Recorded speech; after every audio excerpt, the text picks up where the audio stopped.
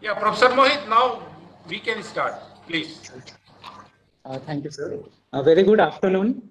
I am Mohit, and along with me is Professor Basant Yadav from the Department of Water Resources Development Management. I hope everyone is doing and keeping up well. I welcome you all to the third Khosla Memorial Lecture organized by the Department of Water Resources Development Management, IIT Roorkee. Today we have with us Professor Asit Biswas, who will be delivering an exciting lecture on moving India's water management from unsustainable to sustainable path, opportunities and challenges. I welcome you, sir, to this event. I also welcome Professor Ajit Kumar Chaturvedi, the Director, IIT Roorkee, Professor Ashish Pandey, Head Department of Water Resource Development Management, Professor M.L. Kansal, Professor Deepak Khare, Professor Basant Yadav, all the faculty members and all attendees. Before we start this lecture, I would like to inform you and all the attendees to post their questions, if any, in the chat box. We'll take all of them during the end of the lecture. Now, may I please request Professor Ashish Pandey to say a few words about the N. Khosla Memorial Lecture. Please, sir. Thank you, Professor Mohit. It's a matter of great pleasure to us that Professor Asit K. Biswas is with us to have this third N. Khosla lecture. It's my proud privilege to tell something about Dr. N. Khosla. Engineer Ajudhya Nath Khosla, born on 11th December 1892, was an eminent Indian engineer and politician. Dr. Khosla worked as Vice Chancellor of the University of Roorkee from 1954 to 1959. He was awarded the Padma Bhushan in 1954 and the Padma Vibhushan in 1977. He was nominated as member of the Rajya Sabha in 1958, but later in 1959 resigned to join the Planning Commission of India. He was the 11th governor of Odisha during 1962 to 1968. Born in Jalandhar district of Punjab, he took up his early education in Punjab and obtained the BA with honours from DAV College, Lahore in 1912. He then joined the Thomson College of Civil Engineering in 1913 and graduated in 1916 as a civil engineer. After graduation in 1916, he started his career with the irrigation branch of the Punjab Public Works Department. In 1990, when the Indian Service of Engineers was established, he was assigned his first assignment for surveys and investigation of Bhakra Dam project. He spent 18 months on deputation to Mesopotamia as a commissioned officer. During this period, he developed the Khosla disc for precision leveling across rivers and wide valleys. In 1931, Engineer Khosla was deputed to the US and Europe to study soil reclamation, waterlogging and the latest techniques in dam design. In 1936, he wrote his magnum output, The Design of Weirs on Permeable Foundation. This publication revolutionized the design of such structures in India and abroad. As an engineer, Engineer Khosla served at following prestigious positions. He was appointed as the first chairman of the newly constituted Central Waterways, Irrigation and Navigation Commission, now known as Central Water Commission, in 1945. He established the Central Water and Power Station at Khadakwasla, earlier known as Pune Research Station. He was instrumental in the construction of Bhakra Dam and later served as chairman of the board of consultants of Bhakra Control Board until its commissioning in 1963. He undertook planning, design and construction of Hirakud Dam, a major water resource project in India. He was the president of Indian National Science Academy during 1961 to 62. He was instrumental in bringing about a number of agreements on negotiation for Indus water disputes with Pakistan. As educationist, he was the first Indian Vice Chancellor of the Thomson College of Civil Engineering, later renamed as University of Roorkee and now the IIT Roorkee. He was the founder of two specialized engineering departments, that is the Water Resource Development Training Center, now WRDM, and the School of Research and Training in Earthquake Engineering, which have made the University of Roorkee internationally well known. Recognizing his contribution, the University of Roorkee conferred the honorary DSc degree to him in 1959. He was also awarded DSc degree by Rensselaer Polytechnic Institute, USA, as well as by the various universities such as the University of Punjab, Sambalpur University, OUT, Bhubaneswar, Jadavpur University, and IIT Delhi. Government of India recognized his contributions and award the most prestigious Shanti Swarup Bhatnagar Prize in 1974. IIT Roorkee has named one of the guest house in his memory as Khosla International House and constituted Dr. A.N. Khosla Award, which is well known to all of us. IIT Bhubaneswar has also named one of its hostel as A.N. Khosla Hall of Residence. He completed his life in 1984. The Department of WRDM feels proud in initiating the A.N. Khosla Endowment Lecture Series in his memory. Thank you. Thank you very much, Professor Pandey, for providing a very detailed highlight of Professor N. Khosla and also the N. Khosla Memorial Lecture Series. Now I request Professor M.L. Kansal to please welcome Professor Asit K. Biswas, the speaker for this lecture series. Good evening, everybody. It is my proud privilege to introduce Professor Asit K. Biswas, who is Distinguished Visiting Professor, University of Glasgow, UK, Director, Water Management, International, Singapore, and Chief Executive, Third World Center for Water Management, Mexico. Professor Biswas is universally acknowledged as one of the world's leading authorities on water, food, environment, and development-related issues. He has a distinguished career as an academician, senior public official, advisor, and confidant to presidents, prime ministers, and ministers in 23 countries, 6 heads of United Nations agencies, 2 secretary generals of OECD, several heads of bilateral aid agencies, and 4 CEOs or chairmen of MNCs in Fortune 500 list. Professor Biswas has worked and lived in almost all continents of the world. He was a member of the World Commission on Water and co-founder of International Water Resources Association and World Water Council. Professor Biswas was a member of the Global Agenda Council of the World Economic Forum and is currently member of the International Advisory Board, PICTAT Asset Management Geneva, member of the Advisory Board IIT Kharagpur, and strategic advisor Singapore International Water Week. Among his numerous awards are the Crystal Drop and Millennium Prizes of the International Water Resources Association, Walter Hoover Prize of the American Society of Civil Engineering, Stockholm Water Prize, considered to be the Nobel Prize for Water for his outstanding and multifaceted contributions to global water resource issues, Person of the Year Award from the Prime Minister Harper of Canada, Aragon Environment Prize of Spain. Reuters named him as one of the top 10 water trailblazers of the world. Impeller magazine selected him as a true global water hero.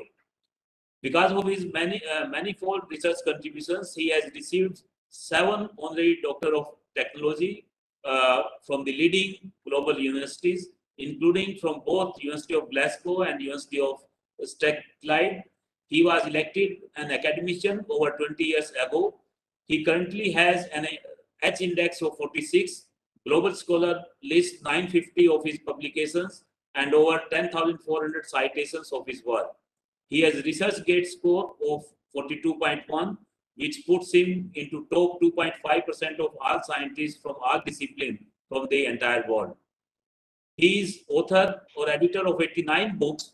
His work has been translated into 42 languages. Professor Biswas is the founder of the International Journal of Water Resources Development and was its editor-in-chief for its first 29 years.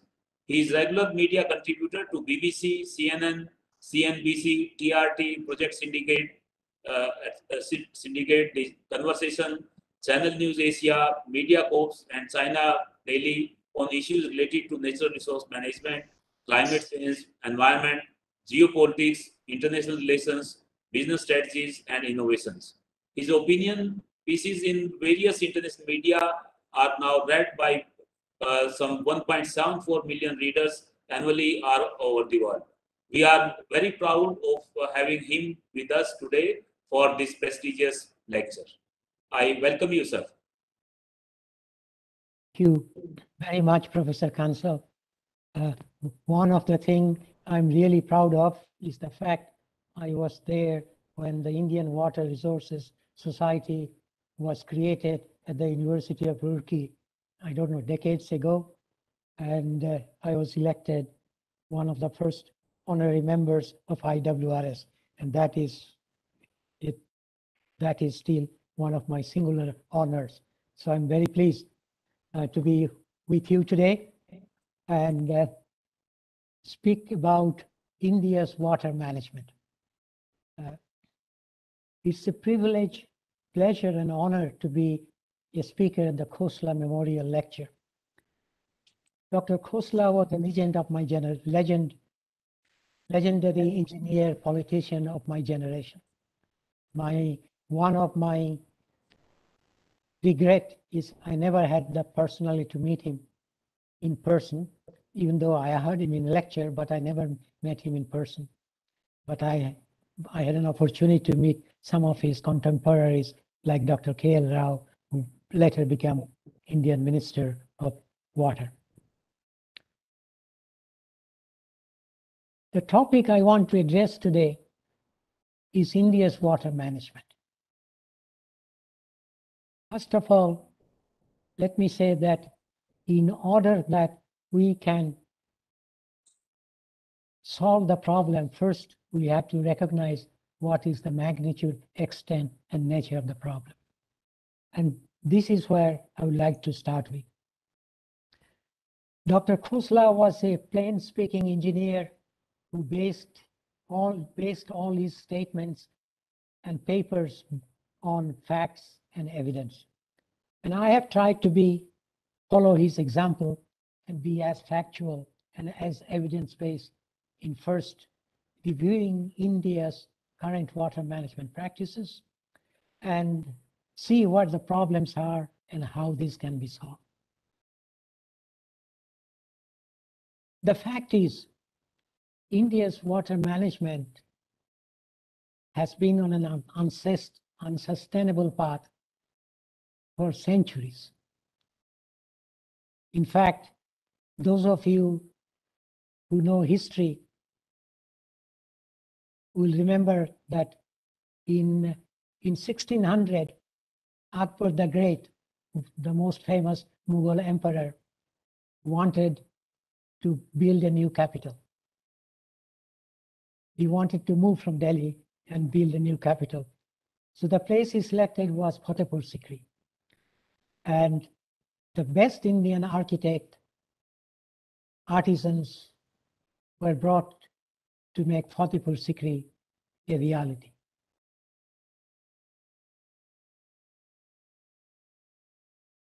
But Akbar stayed in Fatehpur Sikri only for 13 years because he had to return to Delhi, since one of the main items for survival in a very arid area like Fatehpur Sikri was water. The Fatehpur Sikri simply ran out of water, and so Akbar had to return to Delhi.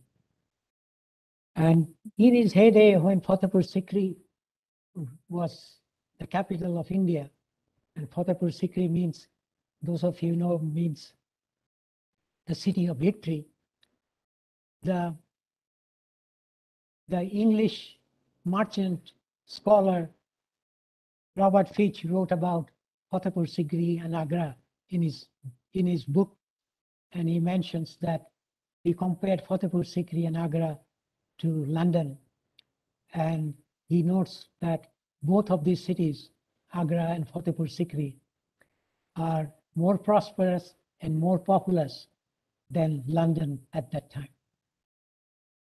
But few years later, Fatehpur Sikri was no more. It is still listed. It is listed now as a UNESCO heritage site because of its remarkable contribution, architectural contribution. But as a city, it disappeared because of the lack of water. And this is just one example of the unsustainability of India's water management, that the capital had to be abandoned in the 17th century because of not giving enough emphasis on water. Fast forward few hundred years, and one of my early mentors in India was a remarkable lady. I had the privilege of knowing former late Prime Minister Indira Gandhi. She was a remarkable mentor and a friend. And I remember one meeting in early 1980s, which changed my mindset completely.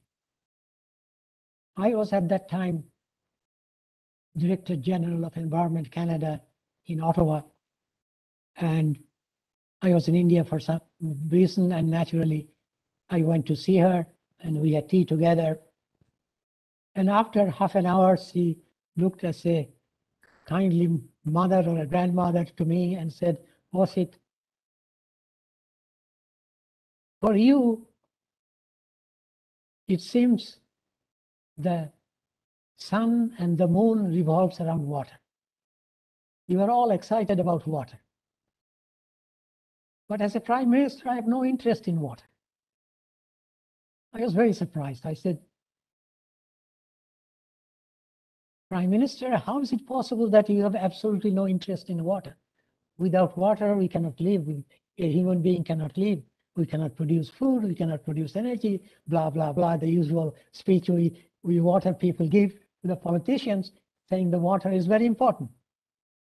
And what she said completely revolutionized my mindset. She said, look, as a Prime Minister, I'm interested only in the end, not the means. And I asked her, what does she mean by that? And the Prime Minister, Indira Ji, told me that if you want to talk about water, I can ask my staff to make an appointment for you to see the water minister or the chairman of the Central Water Commission. And believe me, if my staff makes the appointment, you will get red carpet treatment for them. And you can talk to them to your heart's content about water. But I'm not interested. So I asked her, what are you interested, Prime Minister? She said, as a Prime Minister, I'm interested in improving the standard of living of my fellow Indians. How do I generate jobs, employment for the Indians so that more people are employed in good paying jobs or they earn a good living? Secondary things like water or energy, they're a means to an end, which means the end being better standard of living of Indians, more jobs, better quality of life. So she said, if you want to talk about water, I'm not the right person. Every time you come to India, come, we'll have tea, we'll talk to each other because I think you have great potential, but please, we are not going to talk much about water. But then I had this brilliant idea. I said, Prime Minister, if I frame the discussion slightly differently, we start talking about how water could be a catalyst for employment generation, agricultural development, improving the standard of living of the people. He said, well, then you'll be speaking my language. You see, she showed me a talk she was going to give at a major water meeting that week. She said, look, what I'm going to speak about. And she read the first paragraph saying that year, what was the hydroelectric potential of hydropower generation in India. And she said, I'll read all these figures. They don't mean nothing to me. I'm going to say so many megawatts of hydropower is generated. I don't know if that many megawatt light one house, 100 house, 1,000 house, or 1 million house. Those are, I have no idea. And as a Prime Minister, I'm not I'm not interested in that. So from there on, I learned that if you want to get the interest of the politicians, you have to frame the discussions in a different way. How can water act as a catalyst for economic development, regional development, agricultural development, which will generate energy, which will generate employment, which will improve the quality of life, standard of living. And that is what the politicians understand and they realize. So from there on, all my life, when I talk with the politicians and the senior people, I try to find out what makes them tick and try to frame the discussion on the areas they're interested in.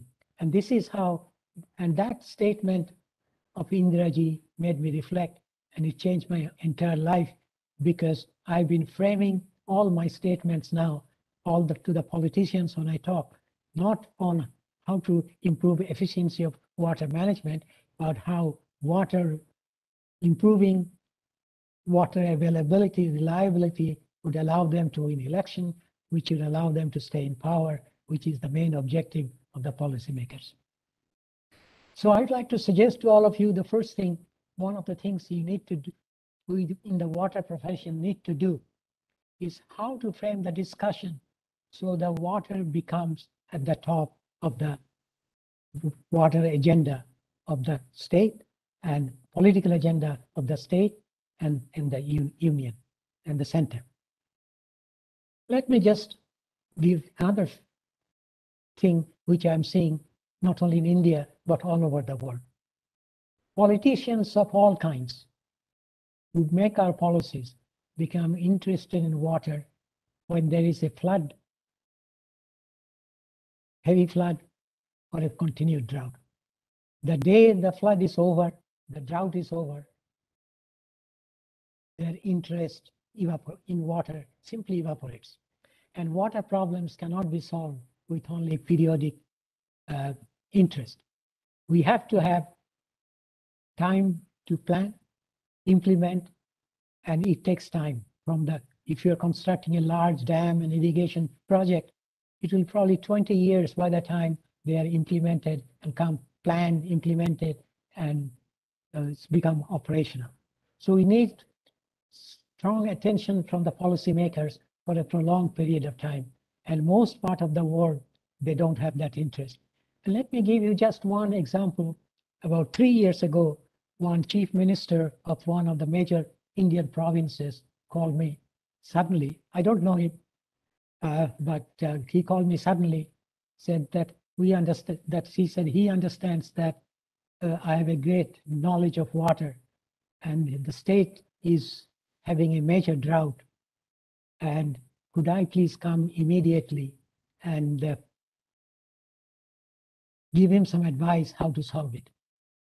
And I told the chief minister, it was a telephone call, I told the chief minister, look, my timetable is all booked for the next 3 to 4 weeks.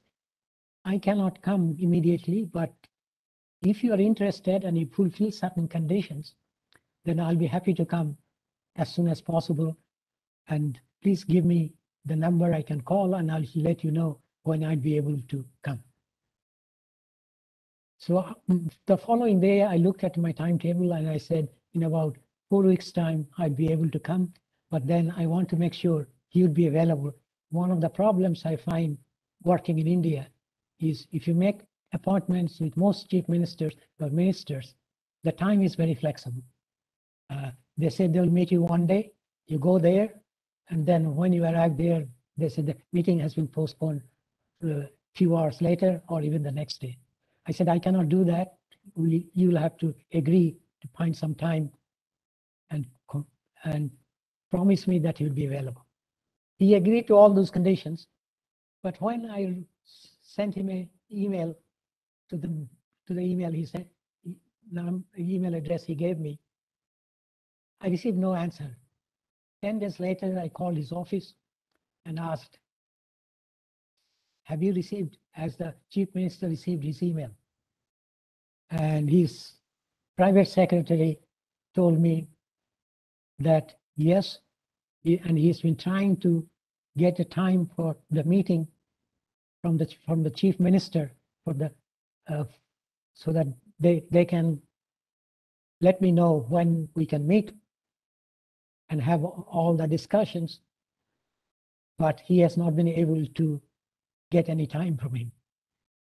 And then with a smile, he said, "Sir, it has been raining quite a bit and water is not the top priority in his agenda." To cut a long story short, I never heard from him, even though day after I spoke, he put out a news release saying one of the world's leading water experts is coming to the state to solve the problem. But we never met, we never had an agreement, and because it started raining, he had no interest. So the question is, how do we keep our politicians interested in water and do things that are necessary?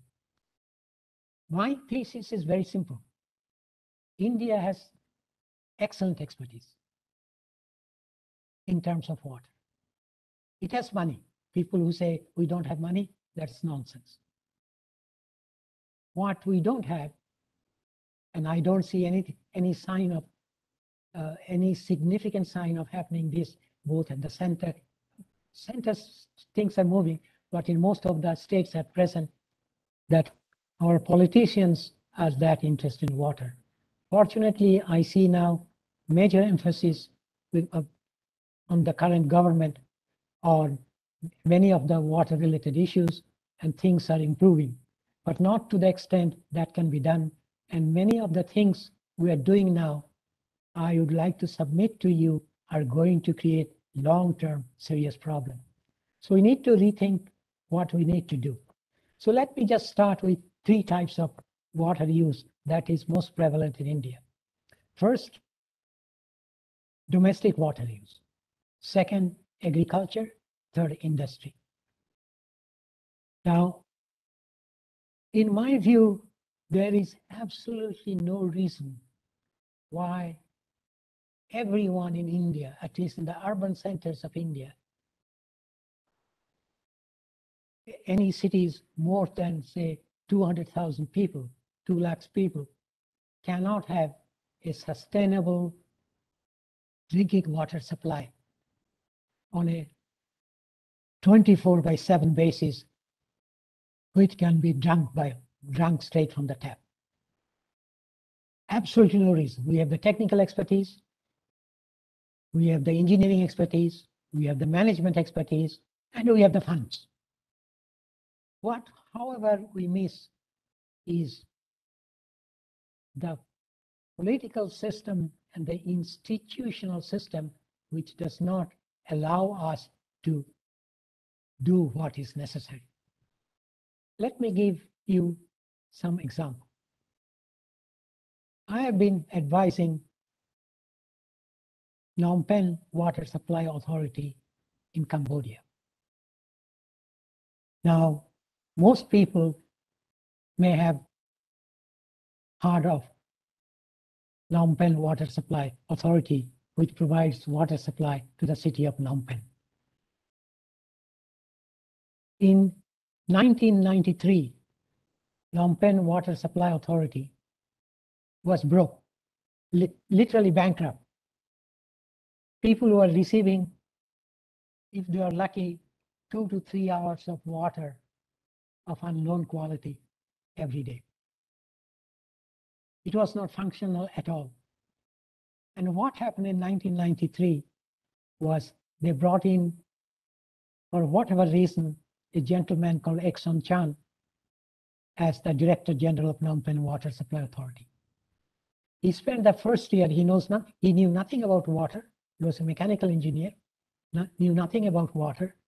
First year, he spent his time looking into how he could provide good quality water 24/7 basis to the citizens of Phnom Penh. What happened next is really something worth talking about. He realized that at PPWA, the Phnom Penh Water Authority, at that time lost 73% of water due to unaccounted for losses. 73%. Only 27% were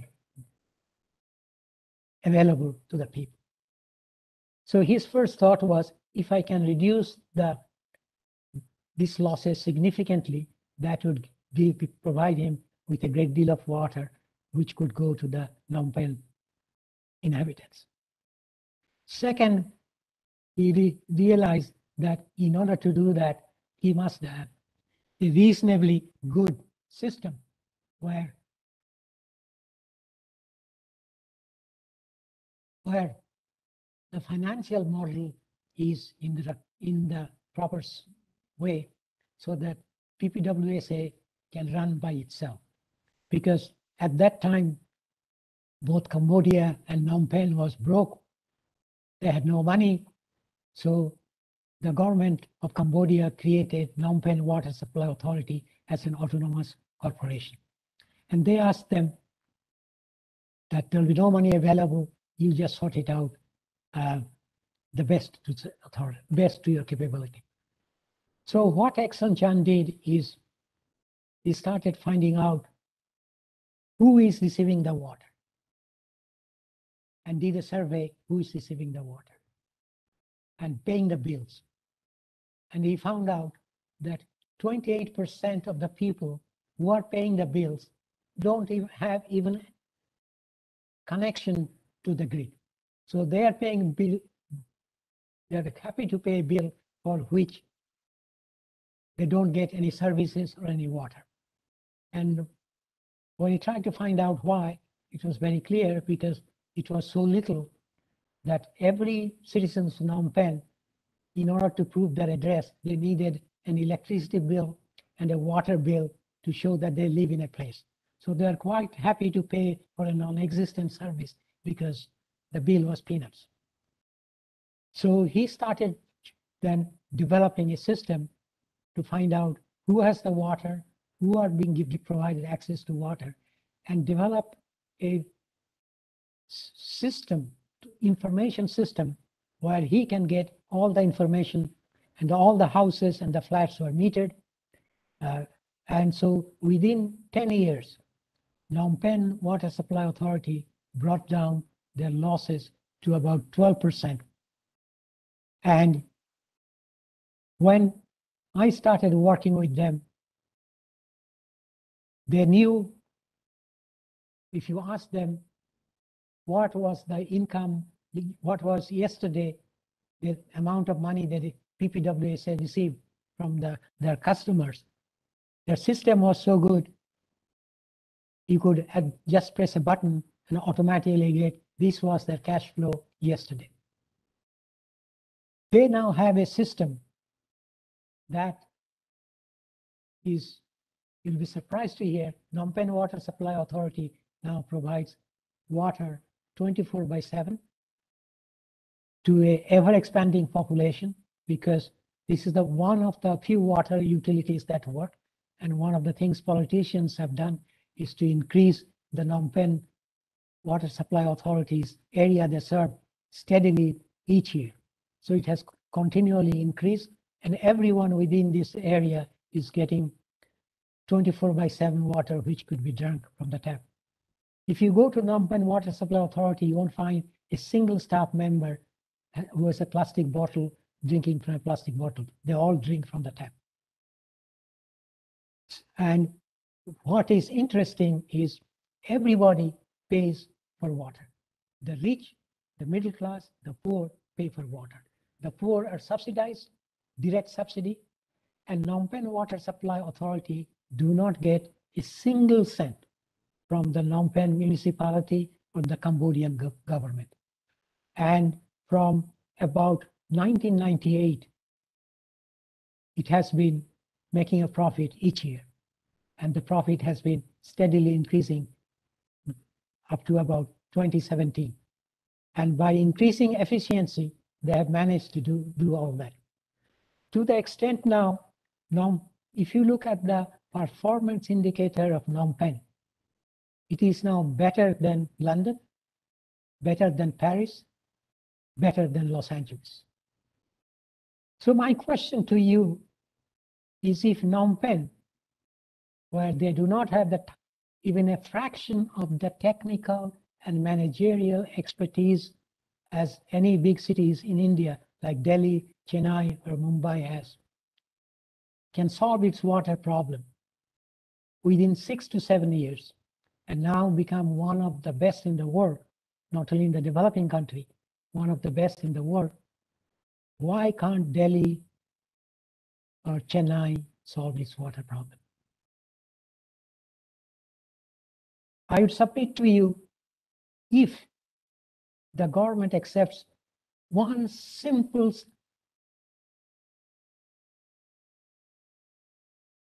suggestions I have, one simple administrative suggestion I have, it will immediately solve 70% of Delhi's or Chennai's or Mumbai's water problem without any extra effort. A simple administrative effort. And what is that? Unfortunately, in engineering professions, we don't think beyond technical issues. And this is what one of the things I would like to leave with you. We have to look at the water supply, domestic agriculture, more than from technical viewpoint. The major bottleneck in the cities, major cities of India, is how they're managed. If you look at Delhi Jal Board, the average stay of the chief executive of Delhi Jal Board is 18 months, 18 months. The average stay of Bengaluru Jal Board, municipal chief executive of Bengaluru Jal Board, with more than 12 million people, is, believe it or not, 9 months. And the chief executives are all IAS officers. They are brilliant, they're good, but once you go, and they come from a system with no background of running a water utility, no background in water. They also come with the full realization that if you're in Bengaluru, your stay will be an average of 9 months. If you're in Delhi, your stay will be average of 18 months. By the time they start learning about the system, by the time they start planning, not complete planning, but start planning, their time of stay is over and they're transferred to another department. So they don't even bother because they know that there is no incentive or no possibility to solve Delhi's water problem in 18 months. It cannot be done. So if the government of India accepts my recommendations, which I have made to successive prime minister, to change the administrative system of the Jal boards, that is, find the best person available, headhunt that person, and then provide that person at least a 3-year term, which could be renewable, subject to meeting some benchmarks. So the chief executive would be evaluated every month, and depending on his or her performance, the things could be improved. In Phnom Penh, Exxon Chan stayed running PPWSA from 1993 to about 2012, almost 20 years. His successor stayed 10 years, and just a new successor has been appointed. So they have enough time to understand the system, plan the system, and execute that plan. But with the revolving chair, as we see, I submit to you, neither Delhi, nor Chennai, nor Bengaluru, nor Kolkata will have 24/7 clean water supply, irrespective of what they do, unless they change the institutional system. It's not that the IS officer isn't good. In fact, about 4 years ago, I met the Delhi Jal Board chief executive, a remarkable guy who, given that he was left in his position for 6 years, I had no doubt this gentleman, Keshav Kumar, he would have completely transformed Delhi Jal Board's water system and Delhi's life. But after 18 months, he was gone.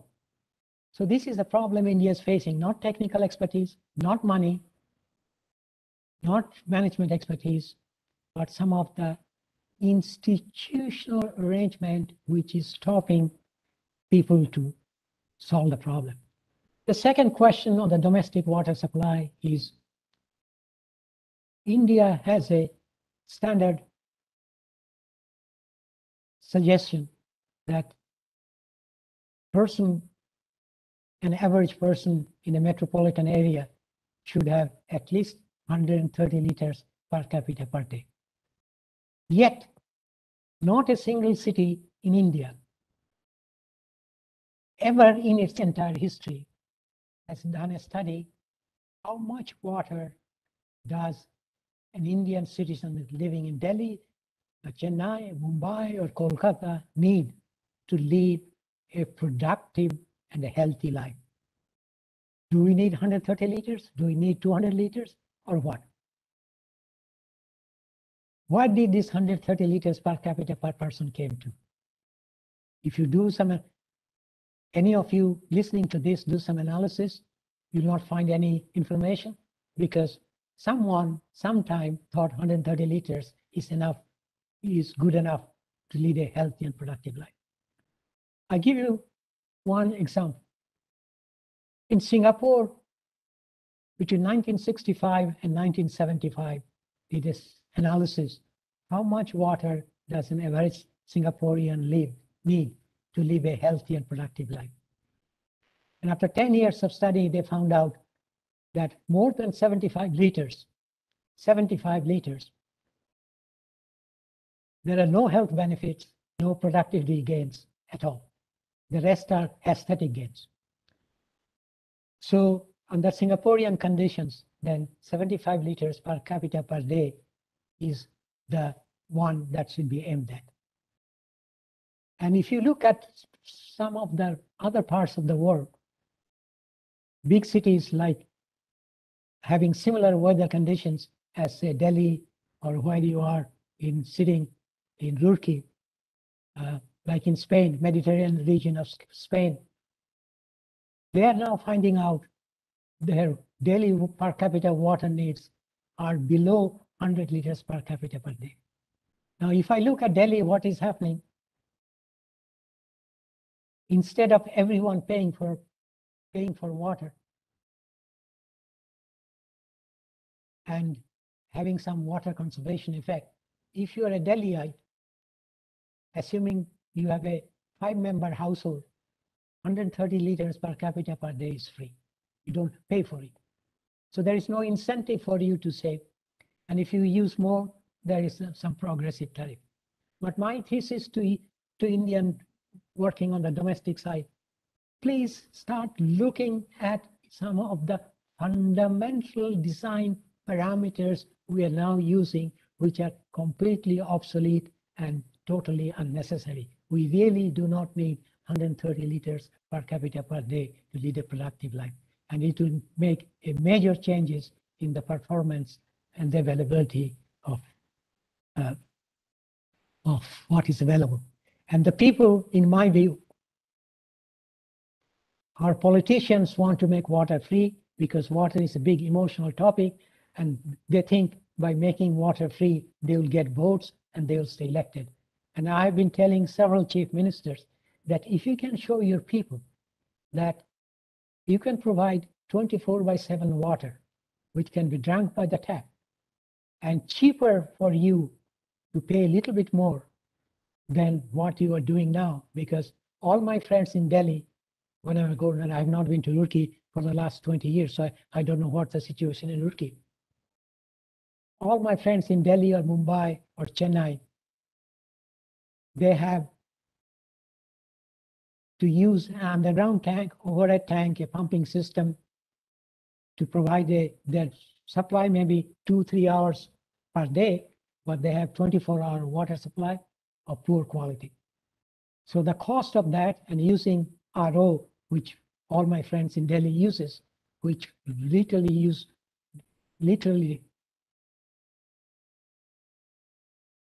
waste 70% of water because of poor efficiency. It's not necessary.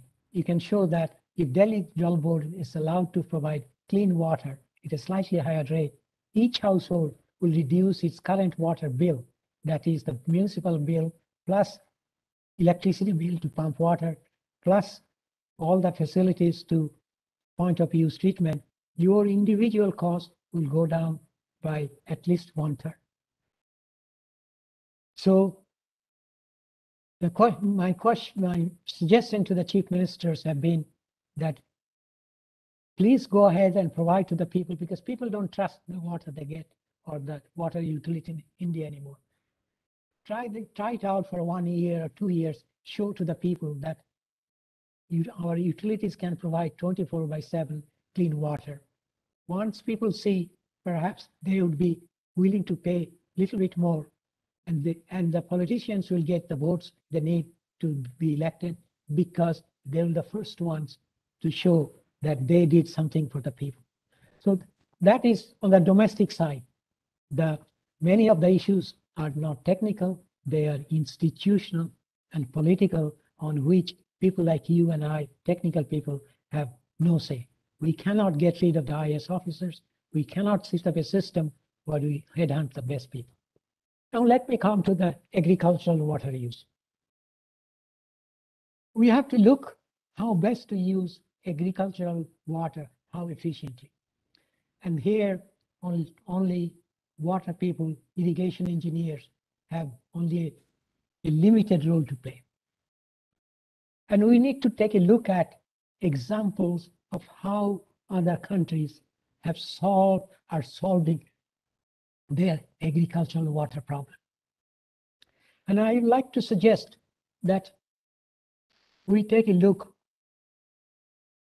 at China, how they are reducing, how they're handling their agricultural water management, irrigation water requirement, and also the farmer's lifestyle. One of the most interesting things, if you go to China, you'll find that if you go to some of their major agricultural areas, individual farmers own as little land as in India. Individual holdings are very small. But what the Chinese people have done, and it is something worth looking at, is since plots are very small, it's very difficult for them to manage water and many other issues. So a couple of the advanced provinces encourage some of the farmers to form a cooperative. In an area, they could form a cooperative, and the two I visited 2 years ago were in the Hebei province, and they were as large as any large company, any large agribusiness company in the US. But the land holding belongs to the farmers small. What happened is a group of farmers initially got together, and they managed to show that with better management, they could increase their income from the land. The two I saw now consists of few thousand hectares of land managed by an MBA hired by the group.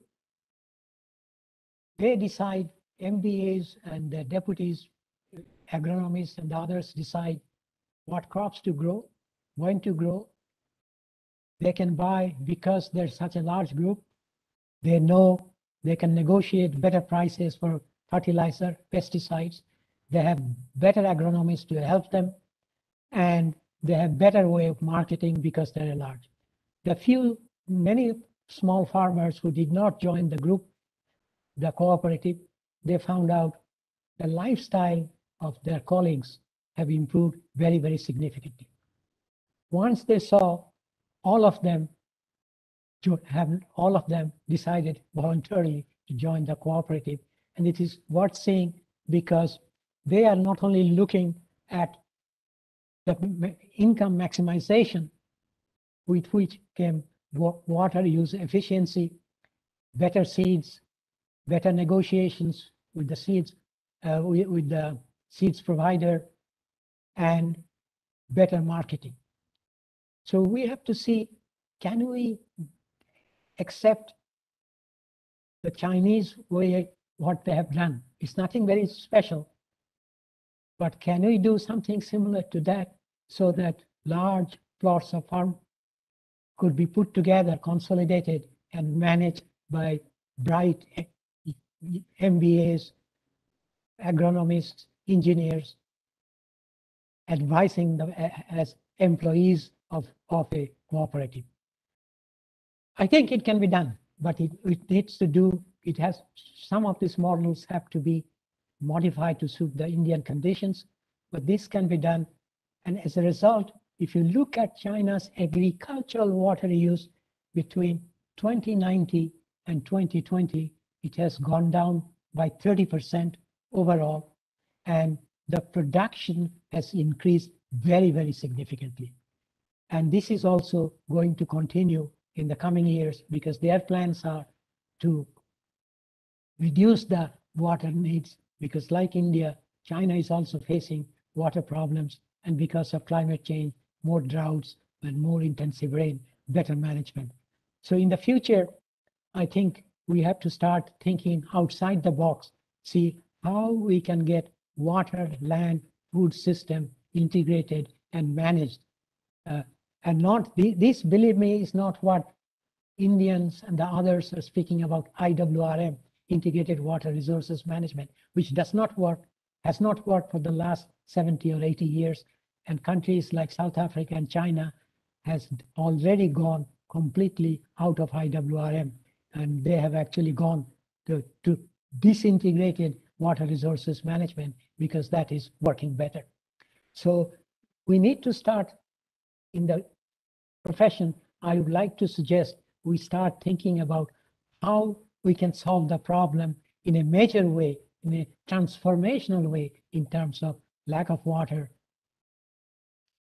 water scarcity, rather than incremental way. And I don't think India has that luxury. Before India was partitioned in 1947, the total population of undivided India was about 390 million people. That included what became Indian Pakistan, 390 million. By 2050, in 30 years from now, that 390 million will become 2.25 billion. Tremendous increase. Add to that rapid urbanization, which we are seeing in India very extensively, and it will continue. Rapid industrial growth, and water has become a major constraint. And I have no hesitation in confirming our study, which we did about 6 years ago in our Mexico Center, where we predicted in 10 years' time, at least 10 Indian cities will run out of water. Major urban centers will run out of water. And I think it will be sooner than later. So agriculture is the major user of water. And if you want to manage water properly, we have to look at agricultural side. The third one I want to discuss a little bit more is on the industrial side. I don't know the exact statistics in India, but globally, water requirements of the agricultural sector on a percentage basis has been steadily declining over the last 20 years. On a total basis, it has been increasing, but on a percentage basis, agricultural water use has been losing. I suspect it's the same situation in India, but I don't have the facts. Perhaps somebody from CWC can correct me on that. But the area where water requirements are increasing tremendously is industrial water requirements. As India industrializes, its water requirements are increasing. And how do we get people in the industry, the chief executives of industry, to understand that water is going to be a critical item for their survival in the coming years. Let me give you some example from India, what some of the leading multinationals are doing, not only in India, but other countries. Unfortunately, people, it's a sad commentary that not a single Indian multinational has ever approached me for advice, but the major multinationals from all over the world ask my advice on water management, climate change, and other environmental issues. The same goes the government. Last 20 years, not a single Indian government has asked me for an advice or has asked me to look at their problems. Yes, they ask for advice in passing, but no serious attempt has been made. So I don't know what the Indian multinationals are doing, but I want to share with you some of the major multinationals that have factories in India. One of them is Nestle.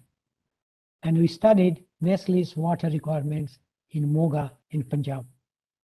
And it is incredible to see what Nestle has done, not only in Moga, but also in other parts of the developed and developing world.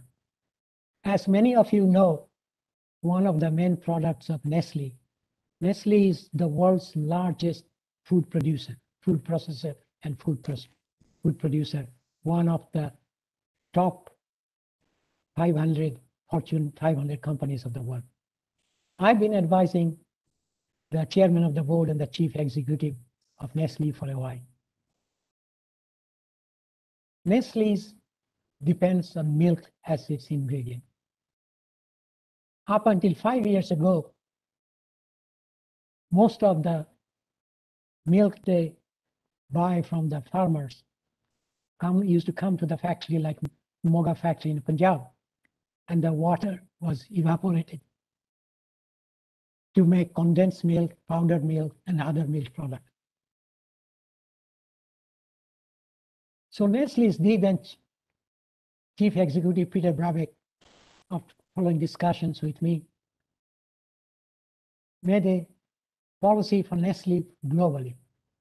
Irrespective of water price in Moga, in terms of technological investment, they should base what Nestle pays for water in Switzerland. That simple one statement that investment would be on the basis of water price in Veve, their headquarters, and not in Moga, changed the economics. So the water that was used to evaporate in Moga to make milk product, and they started this first actually in Mexico. And what they did is when they used the shadow price of water from Veve, they found it cheaper to catch the evaporated water from the milk, and milk contains 86% water. Catch it, condense it, treat it, and they found out in Mexico that not only they can have enough water to run the entire factory without any other water sources, but also 2 years ago, when there was a drought in this area, they sold excess water from milk evaporation to the nearby factory, thus making even money. So they now have 6 factories already in different parts of the world, including California, Brazil, South Africa, Mexico, and Moga is going that way, and China, and where Nestle will not be withdrawing any water from the environment to run their factories. Now, to what extent our other industry can follow this type, I don't know. If we look at Coca-Cola, their most advanced factories now in Gujarat. Before, Coca-Cola needed 2.1 bottles of water to manufacture one bottle of Coke, to produce one bottle of Coke. Now they have cut down that in the latest Gujarat factory by using technology, by better management practices, to 1.3 liters per bottle manufacturing. These are significant savings. Unilever in India is also doing remarkable jobs in water savings, reducing carbon dioxide, etc. But I don't know what the Indian industries are doing, both the multinationals or the small scale. But globally, we see now the chief executives of large companies like Nestle or Unilever or Coca-Cola realize if they have to survive and thrive, they have been around for at least 140 years. If they want to survive and thrive for the next 140 years, they have no choice but to improve their very, very significantly their water management practices and think outside the box as Nestle, Coca-Cola, and Unilever are doing. So the solutions are there. We have to think it in a slightly different way. And the message I would like to leave with you, yes, India's water management cannot continue this way, but we have to improve. We have to. Last comment I want to make is about the National Water Management Policy of India. We have had three groups, three versions of NWMP. And when Chetan Pandit and I looked at it, and those of you who don't know Chetan Pandit, he was a member of the Central Water Commission. We looked at it, what has actually happened, we found out all three versions have been wish lists. And there are a lot of things that have been gone from version 1 to 2 and 3. The fourth version, I understand, is under preparation, have made no sense, never been implemented, never will be implemented, but still there in it. Take only two, IWRM. NWMP promotes IWRM, while all over the world, IWRM, even though in spite of its UN and the others being pushing for IWRM, our study indicates there has not been a single major water project which could be done, managed on an IWRM basis based on last 70 years of experience. It cannot be done. And as I mentioned, in India, in China and South Africa, the government have officially jettisoned IWRM. Other things that consistently comes up in the National Water Management Policy is river basin management.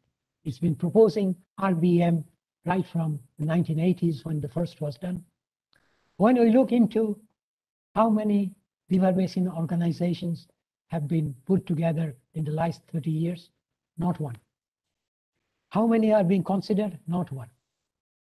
And when one of the ministers I talked to about a decade ago about river basin management, he was he was a very intelligent man.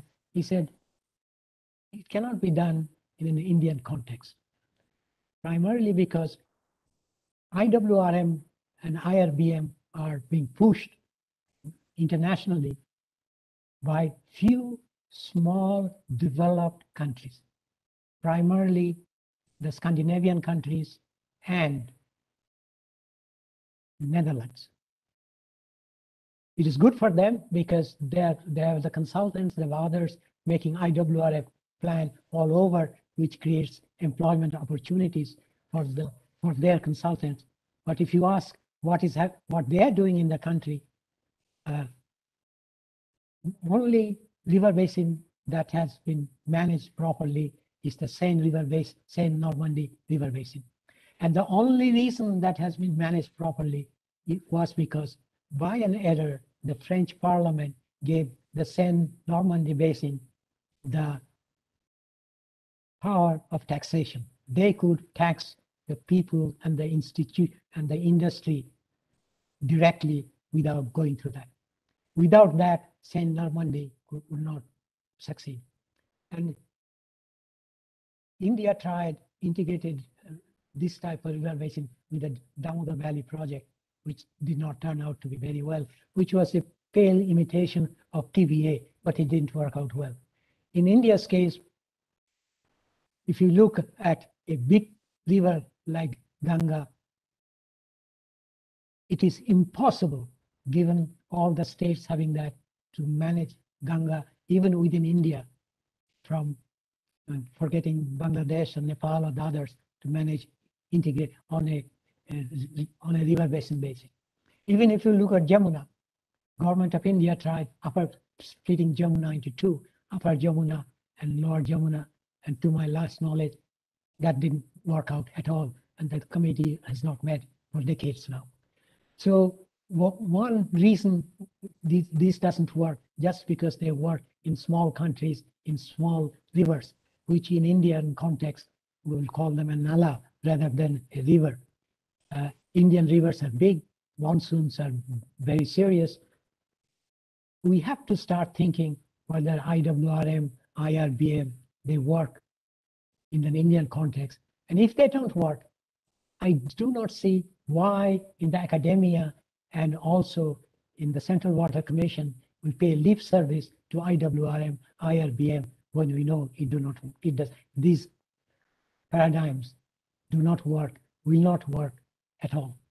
So I'd like to leave you with this, that India's water problem is solvable. We can solve it. India has the expertise, both management and administrative. India has the technology. India has the funds.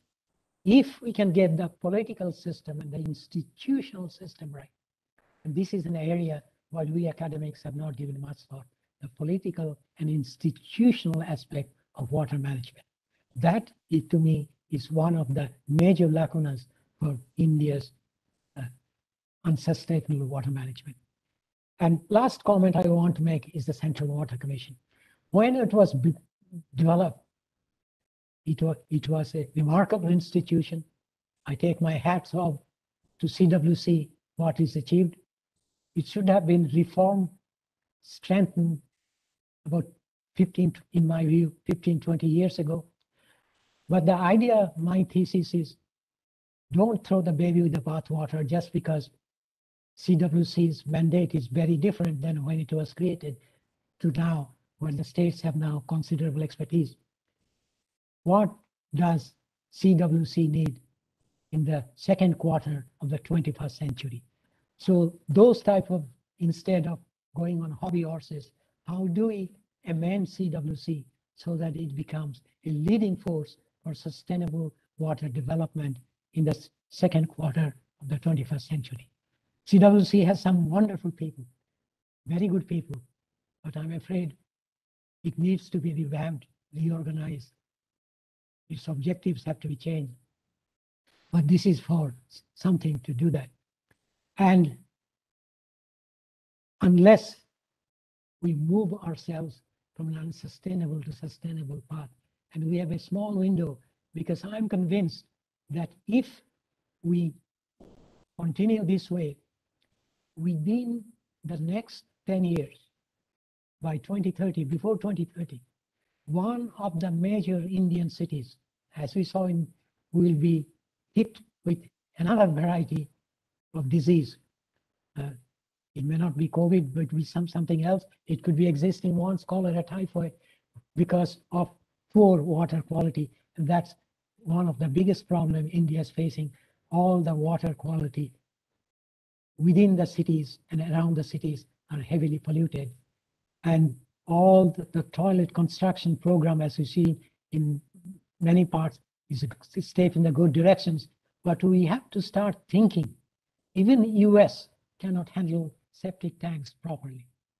What reason do you have when you are building millions of septic tanks without having any clear idea how to get rid of the waste from the septic tanks? I saw in Patna what is happening. There are no rules and regulations.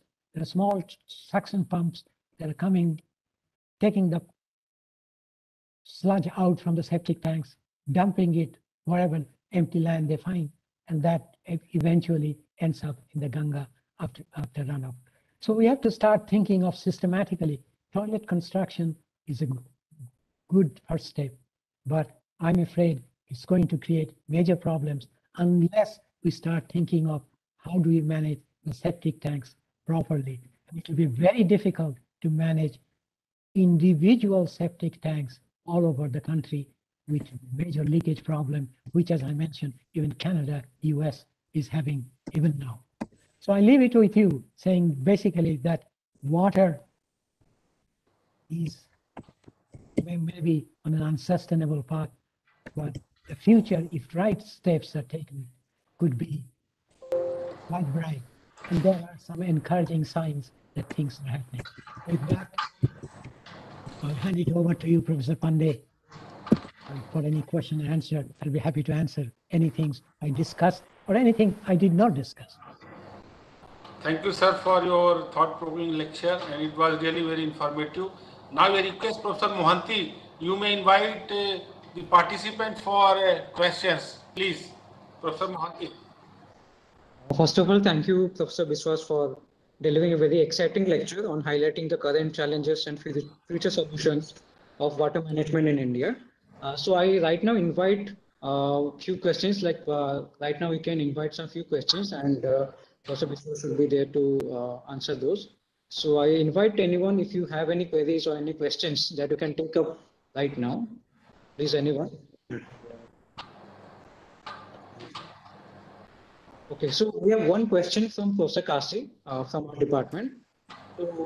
So he is asking particularly about how to manage the recent extreme events of rainfall in India, or maybe in abroad. So this is one of the questions.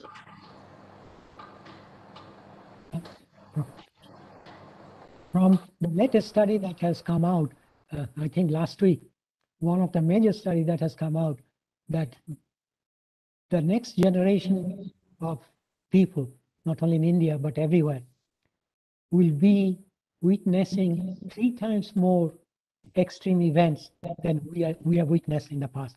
So it's a very important question that both extreme rainfall, not only extreme rainfall, but also prolonged drought. How do we handle these extreme hydrological events? If we look at India's case, most of the rainfall happens in India, virtually all within the monsoon season. And last time I did some calculations on an average, most of the rainfall happens, the extreme rainfall happens within, if I remember correctly, 80 to 120 hours of 80 to 120 hours within the year, not consecutive, but 80 to 120 hours. And what happens during this period is you get a tremendous amount of rainfall, which happens within a small period, which means most of the water is just run away. So both for drought management and for managing extreme rainfall, we have to think of all types of storage structures: underground storage, infiltration, small dams, large dams, medium dams. All of these are essential. If I again go back to China and compare with India, China last few years has been building large dams left, right, and center. It is now the world's largest dam building and one of the largest by far the largest producer of electricity by this. So that will reduce the greenhouse emission from the fossil fuels. So we need to manage extreme rainfall. There is no other choice but to do storage structures and manage them: underground structure, the dams, all types of rainwater harvesting, all types of storage structures, not only to manage extreme rainfall, but also make sure that extreme rainfall stays within the system so that we can use them during the periods of non-rain or extended drought. There's no other choice. And one of the problems I see in India is because the current system we have is virtually the dam construction has come to a large dam construction has come to a standstill. Very delayed, costs are going up, and yet we need them urgently. We have enough knowledge now to handle most of the environmental impacts and resettlement. There shouldn't be any problem. We're seeing that China, each dam they build, they're learning from the mistakes and improving the system. And we can do the same. And there is no other choice to me but better structure and better management of the structure. Professor Mohanty, may I come? Yes, sir. Please, Professor Sharajan, you can please ask your question. Thank you. Yeah, Professor Biswas, this is Sharad Jain. It was very nice to hear your lecture, and actually my question follows the previous question where you emphasized the need for dams. Now my question is, dams help in river regulation, they help in food production, employment generation, and all benefits that you have cited. But despite that, our politicians are not interested in dams or river regulation. So in your opinion, what is the reason and how to overcome this obstacle? That is a big problem. The politicians are not, they get worried primarily because the media and some of the NGOs make more noise than we engineers. We have to go, my thesis always has been to take any large dam, look for facts and figures, show it to the politician and show what it can be done, and show that this will create one of the things, for example, benefits of the large dam, which we had not thought about before. I take the Three Gorges Dam. One of the benefits the Three Gorges Dam never considered and has not considered up to now is to what extent intermodal navigation through the Three Gorges Dam has shifted billions of truck journeys on the road, and thus contributing to CO2 emissions, noise, traffic congestion, and accidents. To the extent the lock of the Three Gorges Dam has now to be doubled, and there's no more space because it has been so good, so effective for navigation. That's not been included. I have not seen serious studies of looking at the costs and benefits of the large dams that have been built. Our center in Mexico did one study on Bacranangal, which was carried out by Center for Policy Research under Rangachari, which clearly shows the benefits and the costs of the large dams. And how do we bring this knowledge to the media, to some of the pro-development NGOs, so that they can also bring it to the politicians' attention? So that is one problem, that the engineering profession has not done a very good job in disseminating the costs and benefits of large dams. And this we have to do, not writing in the technical papers, those are essential, but also how do we write it in Times of India or other major newspaper, Indian Express, or a few others, to show that what have been the benefits and what have been the costs, and overall what has been the net benefit to the society. This, I'm afraid, not only in India, but also rest of the world, we as engineers have not done very good job in doing what the benefits of dams could be. So that is something I remember one discussion by the Indian minister. He wanted to organize a international seminar on rainwater harvesting. And I told him bluntly, the dams are also rainwater harvesting. So you cannot talk about the small structure for rainwater harvesting. We have to talk, if you want to talk rainwater harvesting, you have to talk about talk about all small dams, large dams, check dams, all types of dams for rainwater and underground structures for rainwater harvesting. And his answer was, I won't say which minister, that PM will not listen to, will not give it a very good, very good hearing. And I did not hear any more about this international seminar on rainwater harvesting, which wanted to emphasize only small structure. You cannot solve Delhi's water problem with that type of small structure. Some places, yes, but not all. So we have to start thinking how to educate, sensitize our politicians. And this is one of the problems in India, where the cacophony of sound from the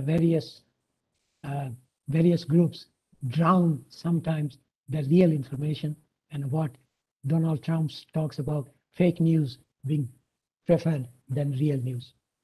So this will be a big challenge, but unless the politicians get up, only way it will happen will be the next time Delhi runs out of water, or Bangalore runs out of water, or any other big Chennai runs out of water, and is a serious problem, or there are some health problems, you will see major politicians jumping on the dam construction bandwagon. But that needs a crisis to change the mindset. And I hope that a crisis will not come, because it will cause a great deal of life and suffering to my Indian colleagues.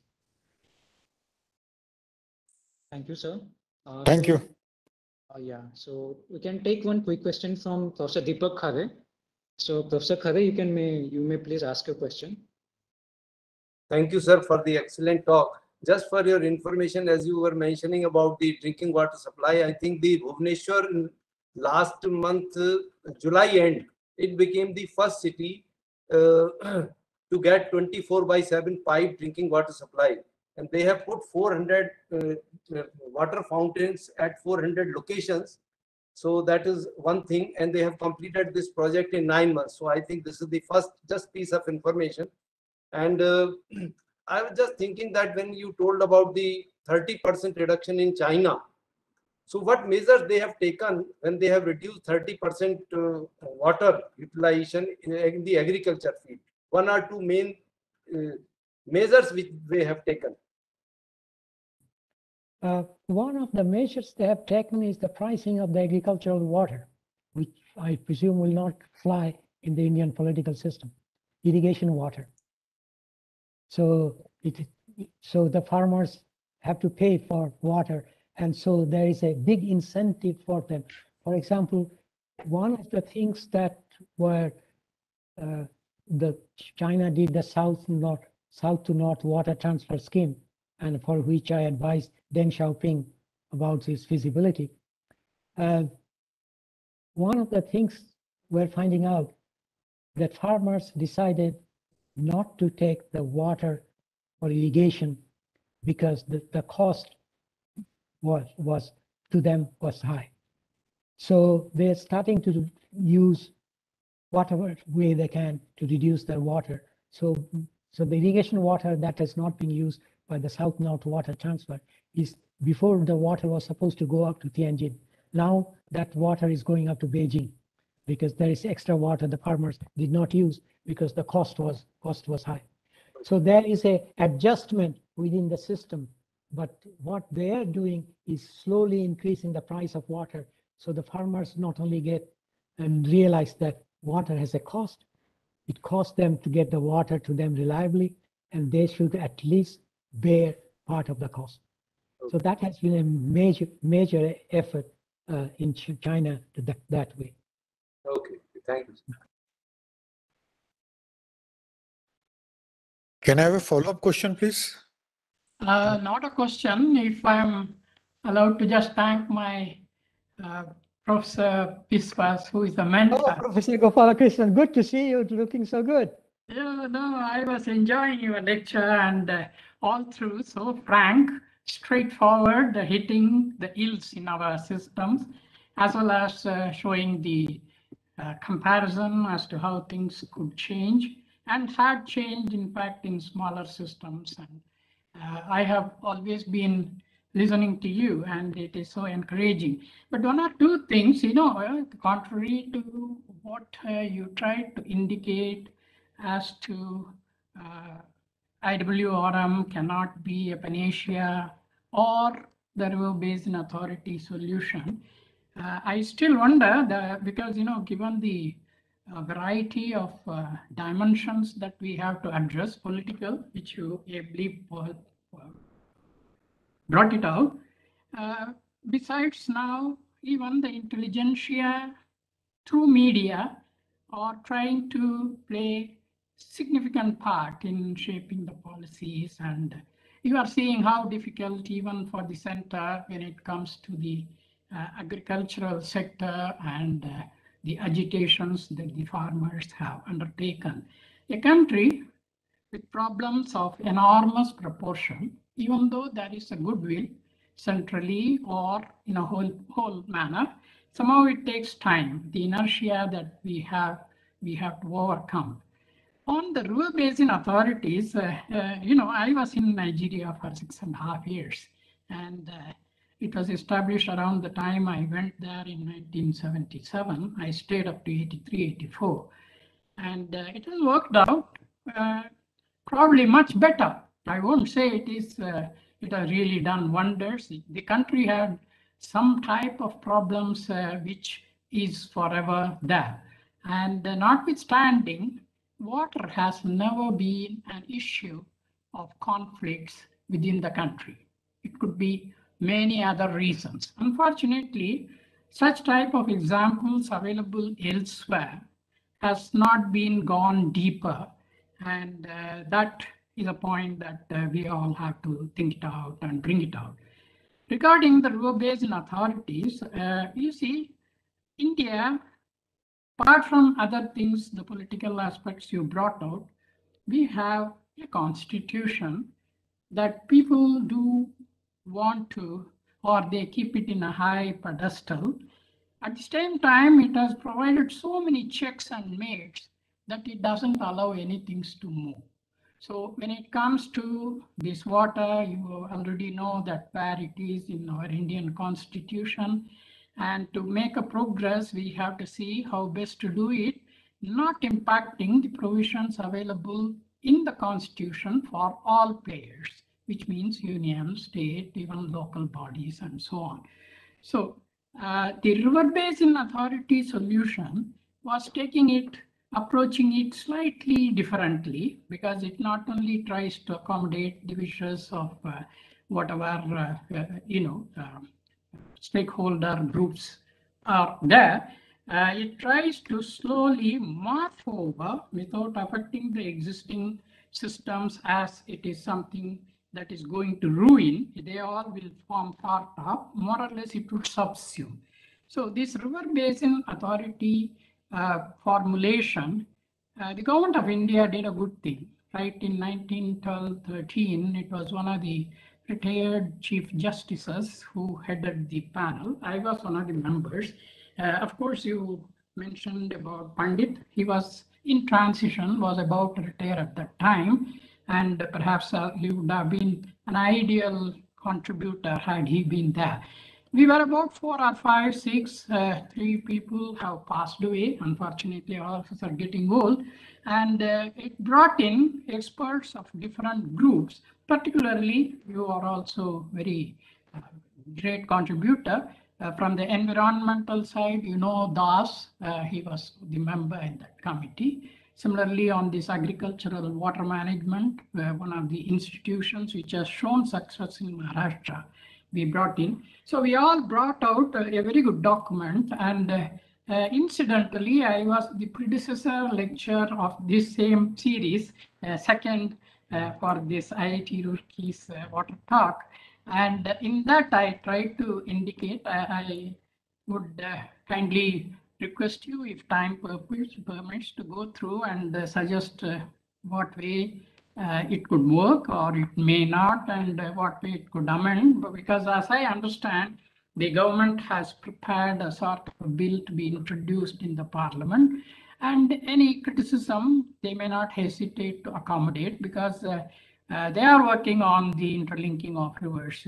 Tacitly, you mentioned about south-north transfer of water in China, something very similar, but then now taking a different shape because approaching the macro objective in a micro sense and one by one going through. So that is also bringing in the necessity of taking all the stakeholders on board, and the states, we can, irrespective of the political compulsions, how they can work together. Some of these things probably might be of interest for some of us who want to look at the water sector critically. Well, I have a lot of opportunity to directly interact with you and your large dam book. I was fortunate also to contribute a chapter. So we will work together, and I have no questions. I can't question you. No. And then it is impossible for me to, I had a lot to learn from you too.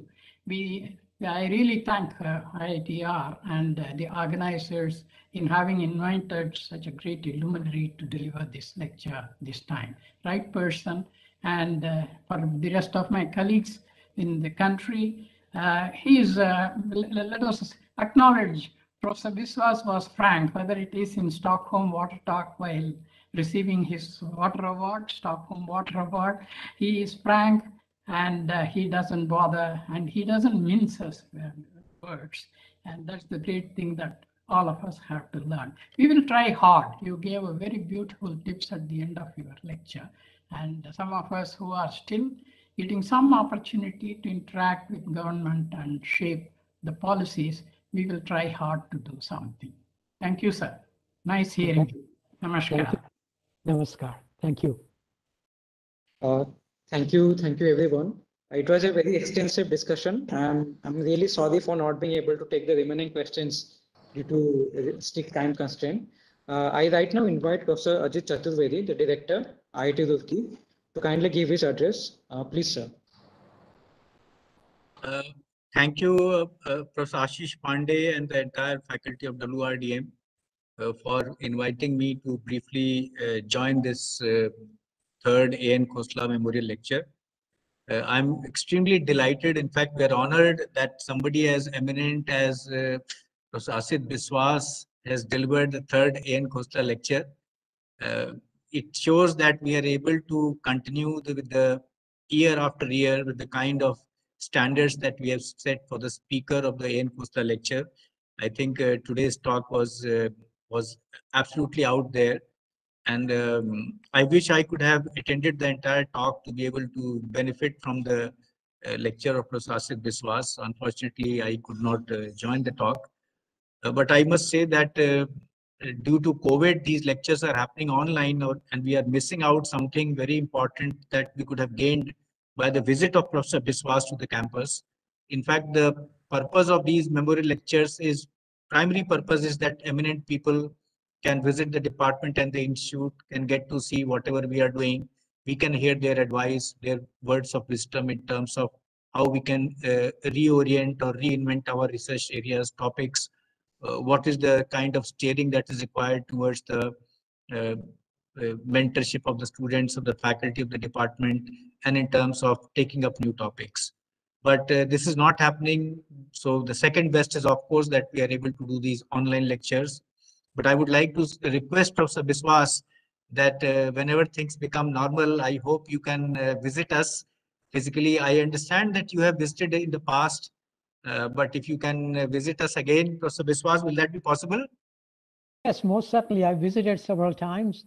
And in fact, I was an advisor to setting up for UNDP, the Pollution Control Research Institute in Haridwar, not very far from where you are. Right. So yes, I've been there quite a few times in Roorkee. And as I said at the beginning, I was there in Roorkee when Indian Water Resources Society was created. And I was one of the first honorary member of that society. So now the department is on a big upswing. We got a lot of faculty hired. We have now a lot of focus on going beyond the traditional focus of the department was training officers from India and abroad. But now we while we want to continue with that, but we don't want to focus only on that. We are very keen to take up issues like your lecture. I read the abstract of your lecture. Those kinds of topics that we can help the government, that we can help the country at large in terms of shaping the policies, prioritizing what is important, because government sitting in Delhi needs people, professionals who can advise them in terms of what is more important, what is less important. And we want to play that role. We are very keen to play that role. And that is why we want researchers, people who have made a mark, they can come and help us and join us in this journey.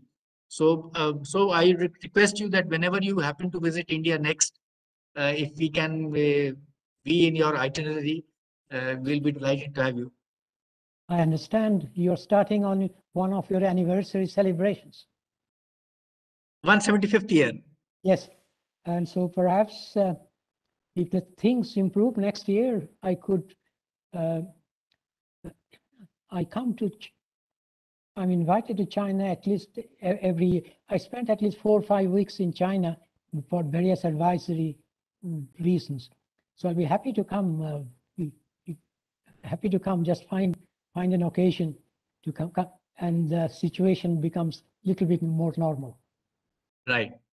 I think it's upon Professor Ashish Pandey. He has to take the lead. And knowing him, I know that he will take the lead and Sure, have the sure. honor of hosting you. Sure, sir. Sure, sir. Ashish and I belong to the same IIT alumni, IIT Kharagpur alumni. So we have a connection that way. You have an emotional connect with him. Yes. Thank you, sir. Thank you. Good. So with these words, I convey our thanks to Professor Asit Biswas and the entire audience, and Dr. Gopalakrishnan and all the eminent speakers. I can see Professor Tiwari also has, I can see him in the screen. Namaskar, Professor Tiwari. So good to see such a wide participation. In fact, I saw a message today from Central Water Commission. They had encouraged as many of their engineers to listen to the talk. Professor Khare is also there and all the colleagues are there. So thank you very much, Professor Pandey, and please continue this good work. Thank you so much, sir. Now I request all the participants to please put on your video so that we can take your great photo. Please.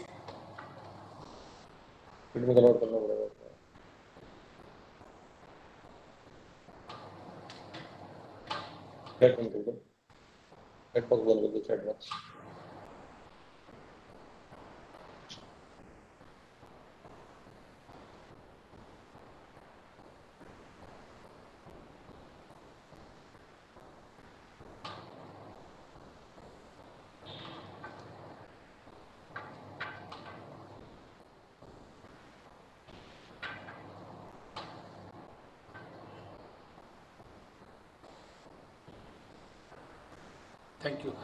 Professor Mohanty, vote of thanks is requesting. Please invite Professor Khare, please. So thank you very much, Professor Chaturvedi, for the nice talk. Now I invite Professor Deepak Khare to kindly propose the vote of thanks. Please, sir. Thank you, Professor Mohit. So, it's my proud privilege to propose a formal vote of thanks to Professor Asit K. Biswas, who really delivered a very thought-provoking lecture on the most important topic, that moving India's water management from unsustainable to a sustainable path, opportunities and challenges. Sir, you have very clearly explained various water management aspects and challenges in India, how sustainable water management is possible in different sectors. You have given very good examples, like in domestic sector, how the Cambodia has done in 24/7, in by corporative this management in China, how they have reduced the water requirement in agriculture. At the same time, in industries, how the Nestle and this Coca-Cola examples you have given, and how the 2.1 bottle requirement was reduced to 1.3 bottle requirement for one bottle of Coca-Cola. So very nice live examples that you have given. You have really motivated all of us and guided how to make water issue on the main agenda for discussion at decision-making forums and policy makers to make sustainable water management. Thank you very much, sir. Once again, I would like to thank Professor Ajit Kumar Chaturvedi, our director, who has always encouraged us to do the various technical activities. So just for your information, Biswas sir, in fact, he initiated the idea of endowment lecture series by various departments in the institute in the name of eminent personalities. Now we are realizing the impact of his idea. Really, we are able to reach to the eminent persons and get the advantage of their vast experience. So thank you, Professor Chaturvedi, for your support and the ideas. We are thankful to all our guests and faculty members, students from various departments attending this lecture. Thanks are due to Engineer Gopal Krishna sir also, who is alumnus of WRDM IIT and delivered the second endowment lecture last year. We are thankful to all the staff and students of the Department of WRDM who have made significantly contributions wholeheartedly for the successful organization of this lecture. We are thankful to the media cell of the institute as well as the local and national news agencies for giving wide coverage to the event. Thanks are due to the Ministry of Jal Shakti and Central Water Commission. They have taken initiative, means they have accepted the request of Professor Pandey and widely circulated this information. And so all the water fraternity could be benefited from this lecture. Last but not the least, we are thankful to one and all those who have directly or indirectly extended their support for successful organization of this memorable lecture. Thank you. Namaste. Jai Hind. Thank you so much, sir. Thank you. Thank you. Thank you. Thank you very much, sir, Professor Biswas. Thank you very much. We shall keep in touch. Sure, sir. Sure. Okay. Sure, sir. Okay. All the best. Thank you so much. Thank you. And stay safe, and all of you stay safe and healthy. Sure. Yes. Thank you, sir. Thank you. Bye-bye.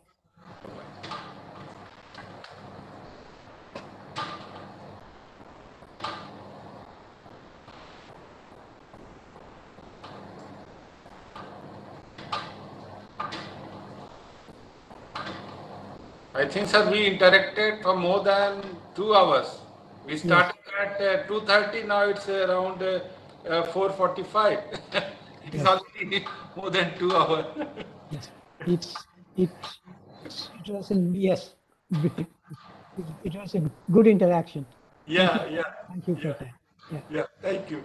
Actually, there was time restriction, otherwise it is endless. Other people are ready to ask questions. They are curious to know various things from you. Yes.